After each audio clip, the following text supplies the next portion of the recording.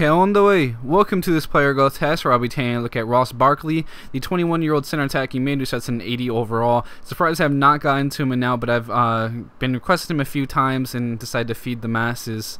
Well, at least the several people that requested him. But the 6'2" cam, right-footed medium work rates, 5-star weak foot, and 3-star skill moves. But you can take a look at the physical stats. He's very interesting with that height, strength, decent straight swim speed, acceleration, but the agility and balance aren't too high. However, the dribbling is very good. Good short passing and long passing also. Not too bad with the finishing either.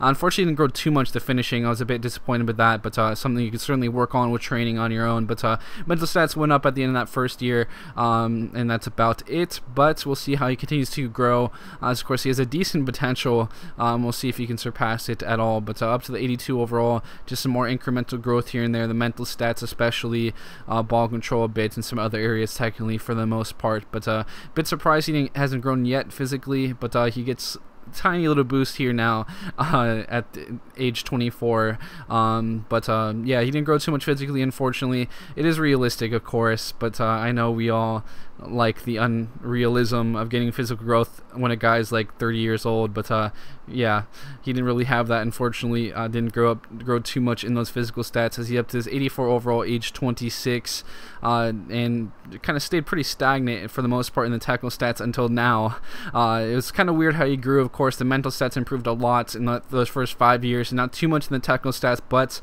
recently he got these huge jumps and would finally hit that overall of 89 is what he would cap out at. So it didn't really exceed his potential all too much, unfortunately, but he does have the playmaker, distance shooter specialties, very good ball control, dribbling, of course, and we'll take a look at the calculations. 85 as a winger, 87 as a center forward, 87 as a center mid, and 85 as a right mid, left mid. So I think he'd certainly be pretty good as a center mid for you. Of course, he doesn't have the best marking or tackling, but with that type of strength and pace, he could certainly help out as a two-way type of midfielder.